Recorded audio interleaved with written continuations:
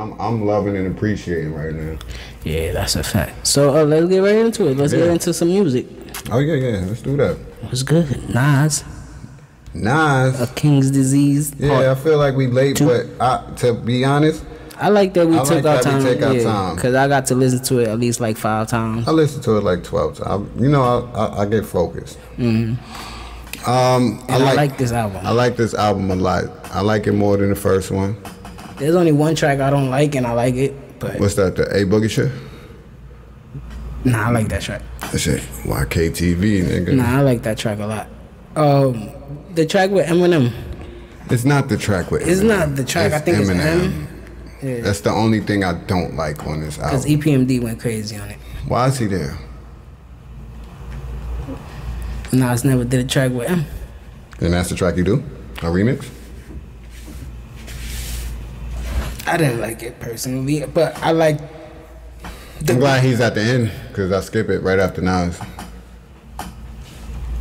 You ain't like EPMD neither? EPMD is at the beginning. Okay, yeah. Nas had the second. Yeah. Nas got the second verse and then EPMD, we back in business. Hey, they still was going in though. No, I'm talking about Eminem verse. Yeah, Eminem is fucking annoying, bro. And they kind of threw a shot at him if you listen to it. Slight shot, but when you know hip hop and you in tune with it, then you know they threw a little slide. I think it was Eric Sermon. Might be Eric Sermon, but besides that, I am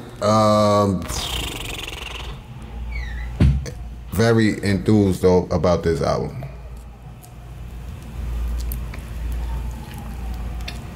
Yeah, I really like the album. How many features he got on it? I'll tell you right now, 2, 3, 4. He got Miss Lauren. 6, 4 or 5.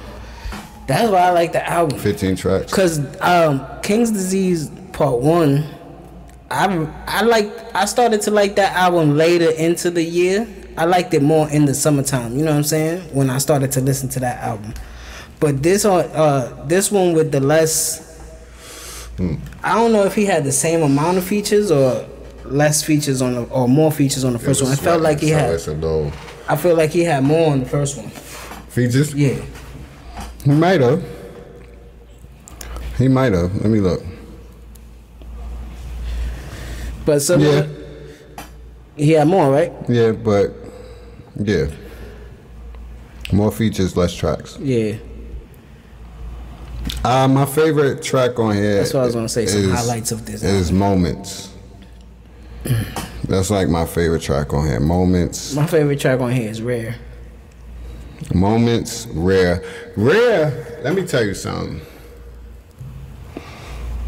Rare is exactly what the fuck the name of the track is, okay? Because it took me to my 4th listen to realize, because you know, I think I said this before, I don't look at the track listing as I'm listening to albums. Yeah. I just listen to albums. I got earbuds. I put them on. Earbuds, I put them on. My phone is probably somewhere over there while I'm listening, cleaning, rolling up, smoking, whatever. My phone is in my book bag when I'm walking. Right, you understand what I'm saying? Yeah. So as I listen to Rare the first couple times, I'm not realizing that when the beat changes, it's the same fucking song. Track, I'm thinking it's a different song that is going into. He had 4 verses on that. 3. It's 3. It might have 4 verses, but it's 3. Because it does sound like 2 different songs. It's 3. 3 different beats, right? That song is hard, bro. I love every time he says something about a fitted, it's a Mets fitted. Because I just love that. Queens, yeah. Not just Queens, my nigga. He's from right there. He's from right across the street. Yeah. He's from Queensbridge. Right. He stand on his roof and look at that shit. So, yeah, when I finally caught that, like my 4th listen, I'm looking at it now. I'm in the car. And I'm like, yo, this shit's fire. Hold on, it's the same song. This song is fire. So Rare is definitely up there. Moments is fire. Nobody. And I like No Phony Love.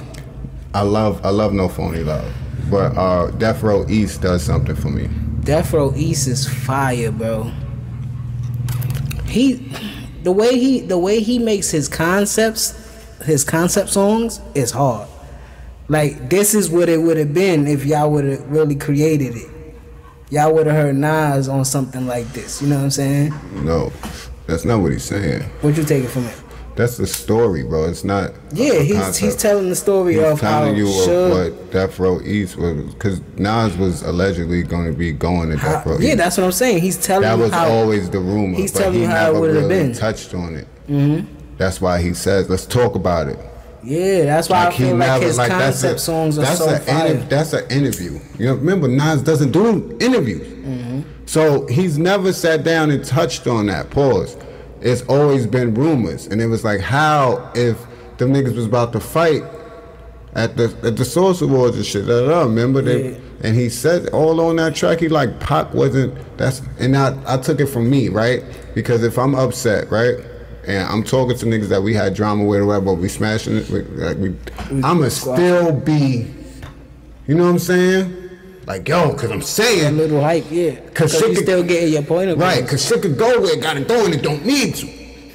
Yeah. And if you looking from down the block, people gonna take it, like the perception's gonna I'm in your face, like, nigga, you know what I'm saying? Because even Snoop told that story. Snoop saying, he told Pac, yo, chill. Pac thought that he had the upper hand, and Snoop was like, in my head, I'm like, and I don't think they let us slide. Think that's what it was. That's Snoop telling from his perspective, because he might have been shook.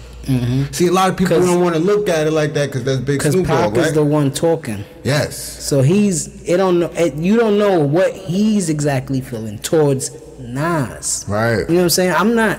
Like, how many times I'm just giving you the energy that I have towards everybody else. Relax. I'm like, nigga, I'm good. Yeah. I'm just giving my energy that I have towards everybody else, but you an ear that I could give it to. Right. A non-biased ear. Right. And that's why Nas finished the shit with like, I loved him, you know what I'm saying? I went out there to death, shoot Street Dreams of Death, this shit. When I got there, he was already in the hospital. And then it's like a little interview clip at the end of that track, right? Like, nah, that's Ed Lover. Yeah, interrupting the show. Yeah. A little interlude type talking shit. Right? Yeah, that's him. That shit giving chills right now. That track, that track is hard, and that beat is fire. I'm riding in the car, but Johnny said, "No, I gotta read this shit. I hear him, but I gotta read it." Like he said, Stretch ain't set Pac up. Like all that shit he got into was like, bro, it's all documented. You can't tell me you follow Tupac and Biggie life and you hear Death Row East and don't understand what the fuck he's saying. So the Brunch on Sundays is one of my other tracks that I like. Brunch on Sundays. I like Brunch on Sundays just because. Give me Jay-Z feels. Yeah, it's a little bit of lyrical exercise, you know what I'm saying? Just chilling. YKTV, like we said, that shit is hard. That beat is nasty. And Count Me In and the whole album. Compressor, Nas is good, My Bible. Those tracks are decent, you know what I'm saying? I think those tracks are decent because the ones we named beforehand are so fire and stand out that it's like, I want to hear that again. I want to hear that again. Then when you get to this, you're like, this is fire too. This is fire. So overall, I want to hear that again. So overall, what you give this album? What we doing on 5 or 10? 5 stars, 5 mics, whatever. 4.5. Yeah, 4.5. I would have gave him 5 if Eminem wasn't on the shit. Still not my favorite album of the year though. So the first one, right, King's Disease. It has Time to Breathe. It's breathed, right? Yeah. Would you call it one of his classics? Yeah, definitely. And this one is a good follow up, right? Yeah. Okay. I'm not gonna call it a classic yet. It's been out for a week. It's a classic. Yeah, I think he's getting. It's a classic sound, I think he's getting better with making albums right now. He's found his producer. This is all I was missing, bro.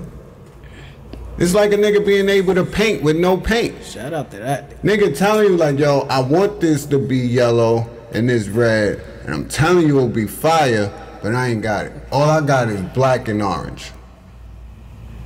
But I'm telling you, I can make it look good in Halloween colors, but it's fucking Easter.